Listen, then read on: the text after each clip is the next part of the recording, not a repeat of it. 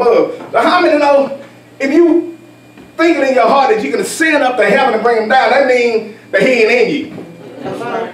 Yeah, y'all see that? I mean, if you thinking, well, I'm gonna bring him down on the heavens. Why are you saying that? If he's in you. That's right. So the righteousness is saying, don't you hear his voice of righteousness saying, you're supposed to have him in you. So why are you trying to bring him down from heaven? So you believe, so you already believe that he was born one day. All right. That's good, that's okay. They got you to another place. Then you kind of followed his life a little bit, hopefully. Yes. And you believe that he died one day. But you still ain't got him in you. But you didn't believe that. So that's okay. But it ain't finished. It ain't complete. It ain't the complete righteousness of God. Then you believe you're resurrected. But believing he born Christmas, believing he died and resurrected, he's still. Don't think you saved. So what is righteousness saying? See, y'all want to hear me, but what is righteousness saying right here? Righteousness speaking on this wise. All right, Bishop. So say that in your heart. Who's going to send to heaven to put him down? Because folks refuse to get him in. Come on now. Too close, brother. Come on. I want to say, God, in the name of Jesus, if you come on down and see about me. Yeah, come on. Feel better because I can tip and dip. That's right. Go around the corner and do what I want to do. As long as I can call you down every now and then. But that ain't the righteousness of God. It's your righteousness. Come on now. Say that. Come on, you preaching. So believe he was born, died and resurrected, got me there, but it didn't get him in me. Come on, Bishop. Come on now. Come on. That's the word. That's right. Right now. Preach. Hallelujah. Or who shall descend into the deep, that's to bring him up from the dead. So, I mean, you believe in this resurrection? Yes. You don't believe till Jesus resurrected. So how can we say, hallelujah? You keep on visiting that grave site. Come on, Bishop. Keep on visiting that tomb where the stone rolled away. Break it down, Bishop. Come on. You keep looking at it, but you won't get that resurrected Christ in you. Keep on knowing about it. Keep on looking at it. And preachers keep preaching about it. He was born one day. He died one day. And he rose again one day. But just knowing that ain't getting him in you. Come on, Bishop. That's right, Bishop. It's good. Yes. At least you got started. But you didn't get him in you. That's right. If you didn't get the spirit of righteousness in you, then you can't be right. That's right. Amen. That's right. Preaching. Come on. Yes, Lord. But see, Jesus was born. Yes. Little darling here. He was born a sweet thing. Come on now. Come on. He lived and he died. Remember, this is the death. And this is Jockey at the dead, Jesus. All right. Next to you is Jesus resurrected. Yes, Lord. Come on, Bishop. Come on. Yes, Lord.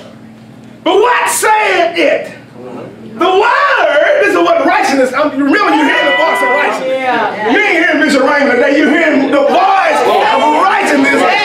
What saith it? The voice of righteousness. What saith the voice of righteousness? The word. And remember, he is talking to the Roman church. Not the sinners, he's talking to the Roman church. Sinners can get this, but right now he's addressing the Roman church. That's what Paul is doing. The word is nigh thee.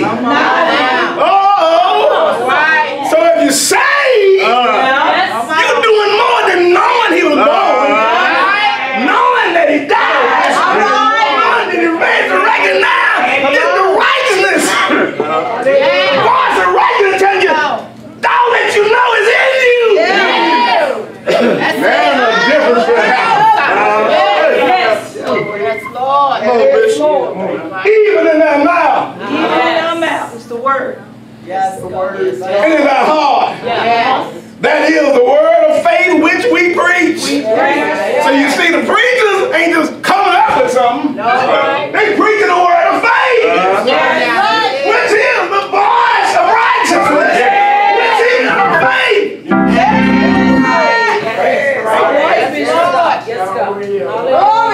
What you gonna talk about from the abundance of the heart, the mouth speaking? So what is righteous to tell you again? Jesus in your heart abundantly. It ain't just for a moment. Jesus said when he died, he said, me and my Father shall come and make our abode with you. He want to get in you and live. Stay. Dwell. Confess with your mouth. The Lord Jesus, who you're supposed to have in you already. And you believe in your heart that God is raised from the dead. Because that means something. That don't mean just believe that an act of him getting raised from the dead happened. If you believe that the scripture said when he rose from the dead, that means you rose from the dead. If you really want me to go elaborate on that, if you rose from the dead, that means sin had no more power.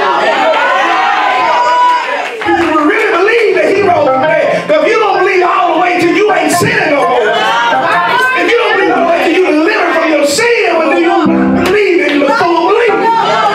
You just know about him. You don't know him in you. Him in you delivers you from your sin. I'm not telling you because somebody told me that. Everybody that's saved, this ought to be your experience. About Jesus. That's true. Thank you, Lord. Thank you, Jesus. You say, but with the heart, man believeth unto righteousness. You can't be right. If you don't believe, you don't be right. That's right. If the righteousness of God ain't in your heart, you're not going to be right. Righteousness is simply doing right according to the word of God. That's right. And if you don't believe it in your heart, have it in your heart, then you're not going to ever experience righteousness. So you can't speak of it. That's right. If you haven't did it. You got people that stay back there and never got Jesus in them. Oh, you can't live like that. How you know? Right. Come on. Right. Come on now. Now, a real marriage,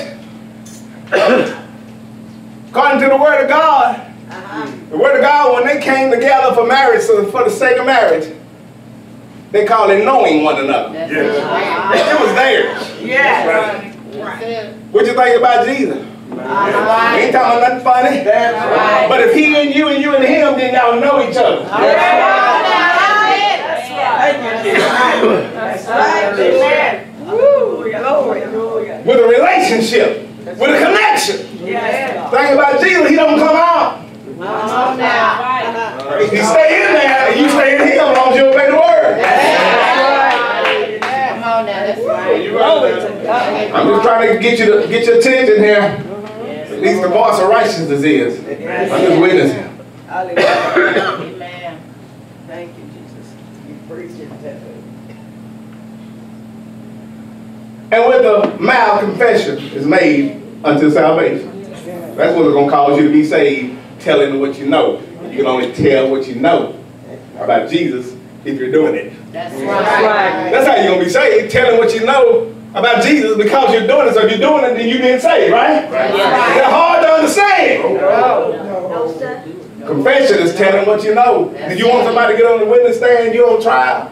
They make a confession and they don't know what they're talking about. And it depends on their confession if you get free or not. You don't want nobody to get up there and don't know nothing. No. You want to know what they're talking about, know about the situation, know the right information so you can be set free. How come when it comes down to Jesus, confession means something else? Come on. Come on now. It's true. As long as I say it. No.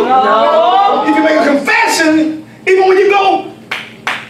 They got the blue boots to go in. They make confession. They tell them what they know about themselves. That's right. What they did wrong. Yeah. They go there and say, I don't know what to say, priest. I don't know if I did it or not. They tell them what they know. That's right. They're making a confession. You make a confession about Jesus, you tell them what you know about Jesus. And that what you know is what you have experienced from inside. And what he has done for you. That's the only way you're going to be saved. It's only like that. Washing of regeneration. Regeneration, the power of regeneration is to form or construct or create anew. All right. To give new life. Yes. That's how you get saved. Yes. By this power of regeneration. Yes. To give new life or energy. Yes. To revitalize. To reform spiritually. Because this regeneration of the Holy Ghost. Yes. The power of God to go forth to give us a new life. Yes. To bring us back to what he made us to be in the first place. It's got the power to wash you to the point you brand new. Yes. And they clean. How in the world? You never clean nothing that was old. And could claim it's brand new. It's still old. It might look better. It might look like it's new. But it's different when God makes you brand new with this washing. To become formed or constructed again. Because don't you know, when we're baptized into Christ, we was also baptized into his what? Death. Yes. To undergo spiritual conversion, of rebirth, reform. You see? We're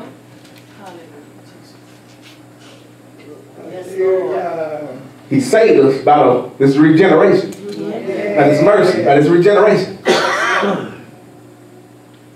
To undergo or cause to undergo spiritual renewal or invigoration. All right. Yes, Lord. Hallelujah. Amen.